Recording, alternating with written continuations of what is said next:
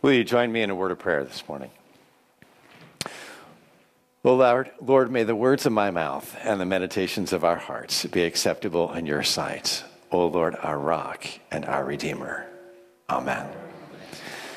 It's good for my words and our thoughts to be acceptable in the Lord's sight because Jesus is with us this morning in worship. We meet him with us in the gospel. Now, there's truth to that statement, regardless of which gospel lesson we are reading from the gospel writers on a particular Sunday morning. But there's even more truth to that statement this Sunday morning, because today in our gospel lesson from Luke chapter 4, we find that Jesus is in worship. We find him in the synagogue on the Sabbath day in worship. Luke chapter 4, verses 16 to 30. It's on page 5 of your service folder if you want to take a look. It says there in verse 16 that this was his custom, to be in the synagogues teaching on the Sabbath. And it tells us that the attendant handed him the scroll of the prophet Isaiah, and that opening it up, he began to read from them from the place that we call Isaiah 61. And after he was finished reading that, he rolled up the scroll, handed it back to the attendant, and sat down. And the eyes of all who were in the synagogue were fixed on him. And he began to say to them, "Today this scripture is fulfilled in your hearing." And so his sermon began. This was his custom, Luke tells us in chapter 4, verse 16. His custom to be the preacher and the reader in the synagogues for worship. And not only was that his custom this day, but Luke leads into this in the previous verses 14 to 15, to say that this is what Jesus regularly did as he went around the countryside. We're told in Luke chapter 4, verse 14, that Jesus returned in the Spirit to Galilee, and reports spread about him throughout the surrounding countryside, and he taught in their synagogues, and he was glorified by all. That's verses 14 and 15, right before our lesson begins in verse 16. And then in verse 16, Luke starts to give particular attention to this specific Sabbath day, and to this specific synagogue, and to this specific village out of all the other ones, because this is the synagogue where Jesus would have worshiped as a boy. This is the place where he would have taken his Torah instruction as an adolescent, a lot like our confirmation program today. This is the synagogue of his family, of his family's friends, of the neighbors. These are the people that claim Jesus as their own. And so Luke introduces this to us in verse 16 by telling us, "And he came to Nazareth, where he had been brought up." Jesus was coming home. There may be wild reports spreading about him throughout the countryside, but they didn't know that wild side of Jesus. So whatever those reports are saying about Jesus casting out demons and opening the eyes of the blind, well, that may be so in those reports, but the Jesus they knew was familiar. They were comfortable with him. He's almost domestic. I mean, this is the young man who worked alongside Joseph, the carpenter, in his carpenter shop. Domestication is a process that takes place over the course of many, many years, decades, even centuries. Domestication goes from generation to generation as a species, not just one individual member of a species, but all the members of the species, through selective breeding, begin to show genetic traits that are more favorable in relationships to humans. So, for example, domestic chickens, unlike their 2-pound wild cousins, can become up to 17 pounds. And unlike their wild cousins that lay maybe 7 eggs a year, domestic chickens can lay up to 200 eggs a year or more. There are advantages to domestication. Anthropologists trace the domestication of plant and animal species back tens of thousands of years.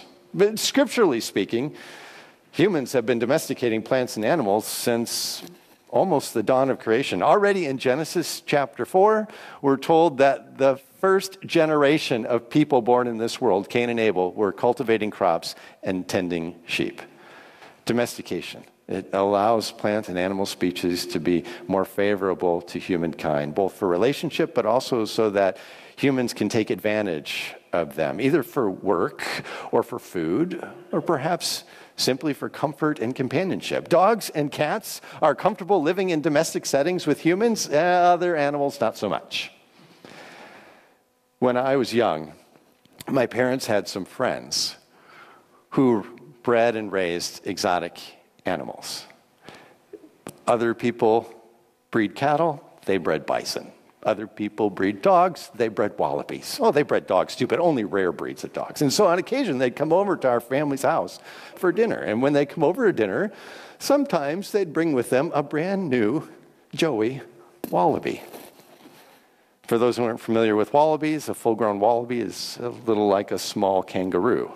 And even the new Joeys can be like 2 feet tall. And they'd bring this Joey over, and it was in a purse-like fluffy pouch that they would have slung over their shoulder, and it was hanging there as if it was in its own mother's pouch.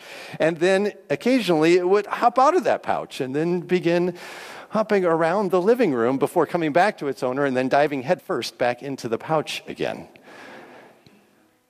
It was cute and odd and strange and fascinating. And I never thought when I was a kid about whether that animal was domestic or wild.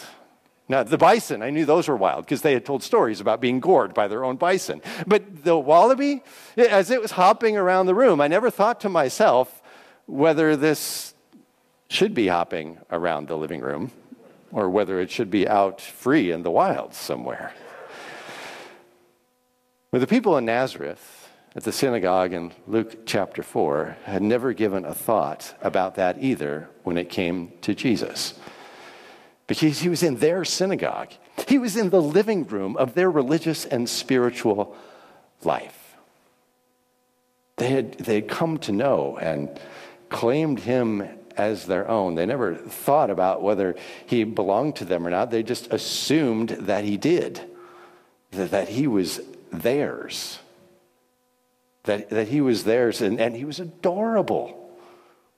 And so it said, they all spoke well of him, Luke chapter 4, verse 22. And he was a little strange, and so they marveled at the gracious words that were coming from his mouth, Luke tells us, Luke 4, verse 22. But he was theirs, he belonged to them.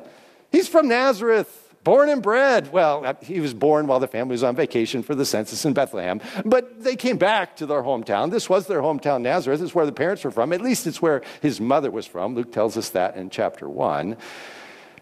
And so regardless of the wild reports that were spreading about him, they presumed him to be familiar, quite domestic, one of their own, to be used for their own advantage. But that in the narrative is where things start to get wild. But before we get to those untamed aspects of Luke chapter 4, let me first just make notice that in a lot of ways we're a lot like the people of Nazareth. We're a lot like those folks who tend to see Jesus as somebody we are very familiar with.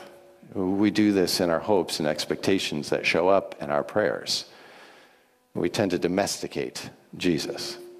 So if I'm sick, I want Jesus to heal me.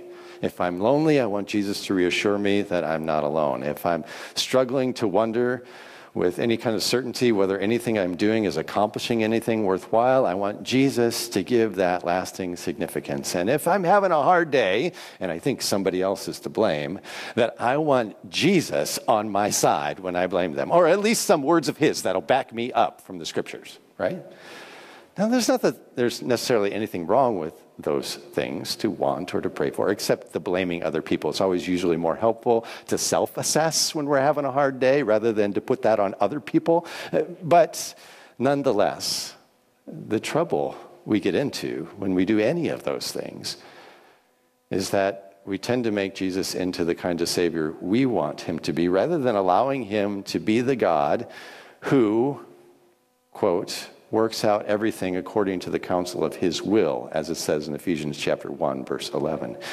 Because if Jesus is the God who works out everything according to the counsel of his will, then he might actually have a purpose for this sickness in my life. And if Jesus is the one who, quote, works out everything according to the purpose of his will, then he might actually have grace, unexpected grace, for the people that I'm looking to blame.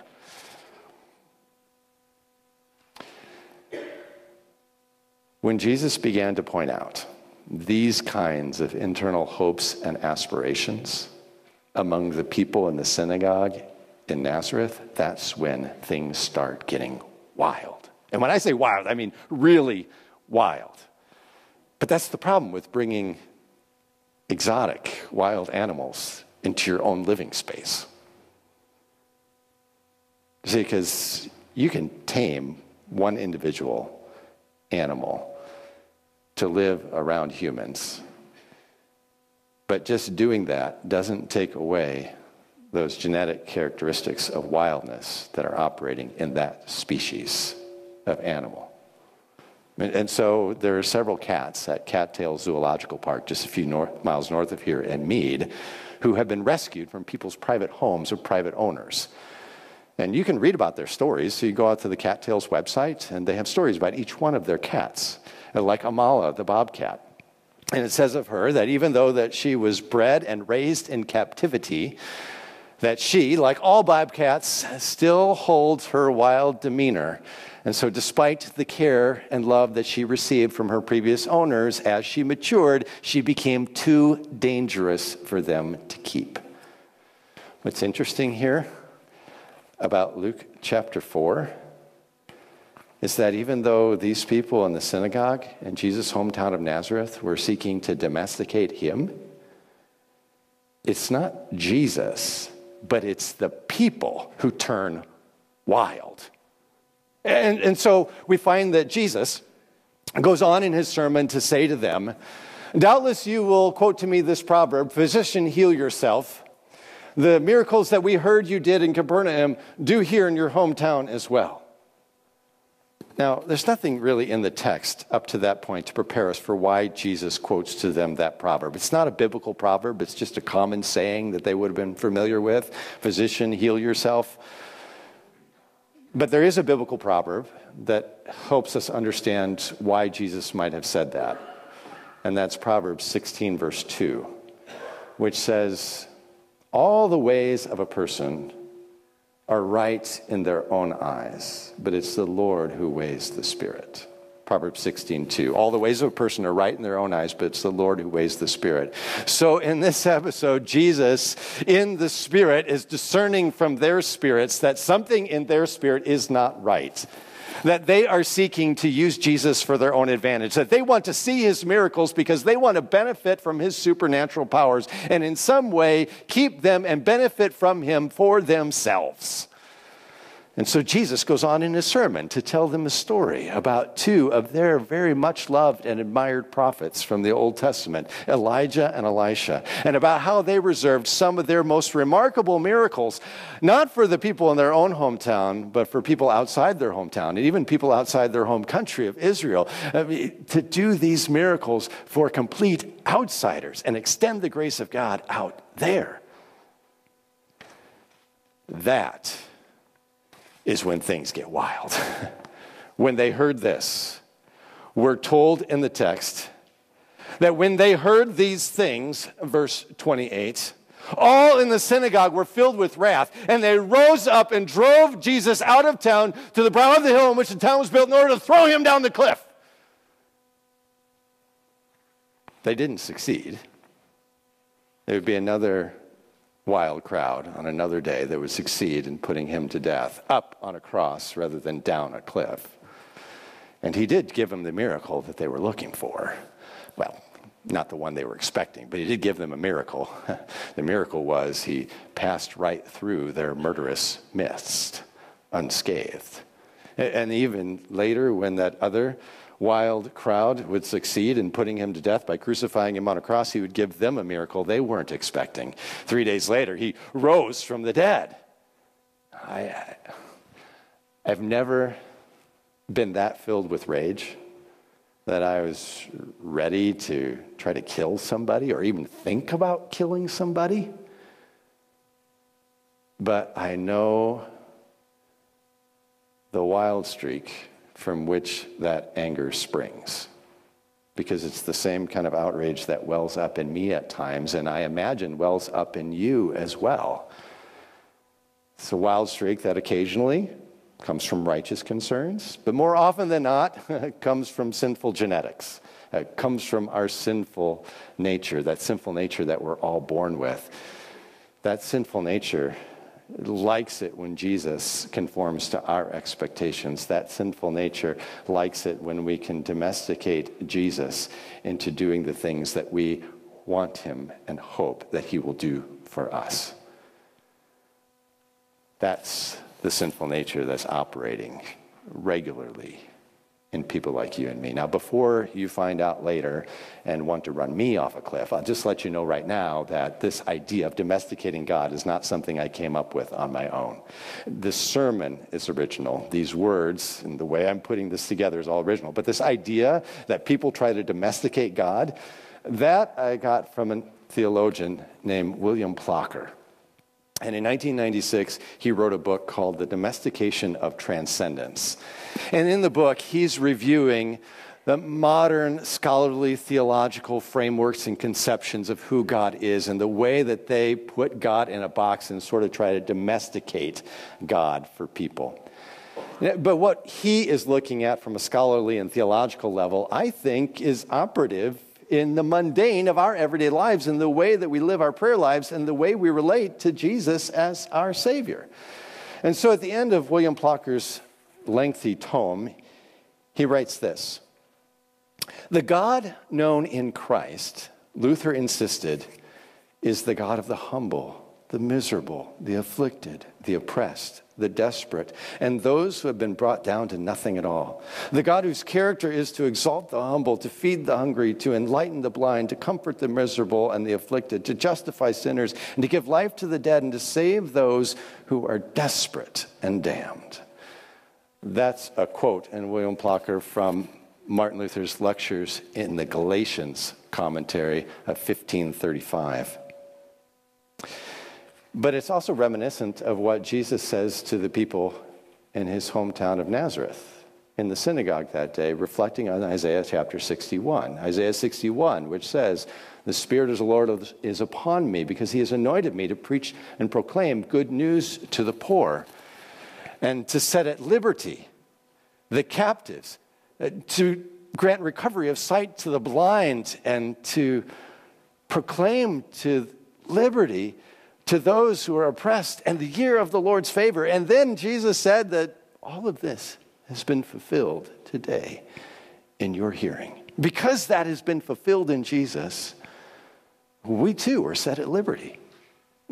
Only that liberty, that Christian freedom, Plocker says, it makes Christians free, but Christian freedom is not some power to act independently of God. That would define freedom as equivalent to sin. Rather, it is because Christians trust they have been justified by grace, that they need not worry about justifying themselves. That frees them to act boldly and to take chances and to risk the foolishness of love. This is what Jesus is doing when he comes to us. When he comes to us in our church, when he comes to us in worship, when he comes into the living room of our spiritual and religious life, when he comes into our devotional time, when he comes into our prayer life, when he comes into my heart and my life and your heart and your life, what Jesus is doing is domesticating us. He's removing from us that wild streak in us that sin causes, which would otherwise lash out critically at people around us in threatening ways, and instead he's replacing that with his demeanor of love and grace. He's pulling out that sin that would rather use him and his powers for our own advantage, and instead replacing it with a love that seeks the advantage of other people around us. He wasn't content just to be the savior of the people of Nazareth, because as they thought, well, this was his home. But he didn't live there anymore. In fact, he never lived there again. We don't even know from the scriptures if he ever visited there again. Although I know he did come to some of them. Because Jesus said,